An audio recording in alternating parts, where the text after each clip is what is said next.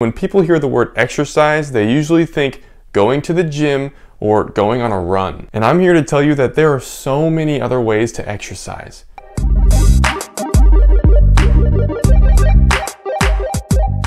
Here's my definition of exercise. Anytime you are intentionally getting your body moving with a specific goal associated with it. I have patients tell me a lot, well, I exercise all the time because I do XYZ at my job every day and that's exercise. And I'll ask them, are you focusing on the way you're moving? Are you intentionally trying to do that in order to get a benefit from it? Our body does a very good job of finding the easiest ways to get things done. And the easiest way is not typically the most efficient or effective way for our muscles and our joints. Exercise is meant to counteract all of that and prepare our bodies to go through that stuff without the detriments that could happen.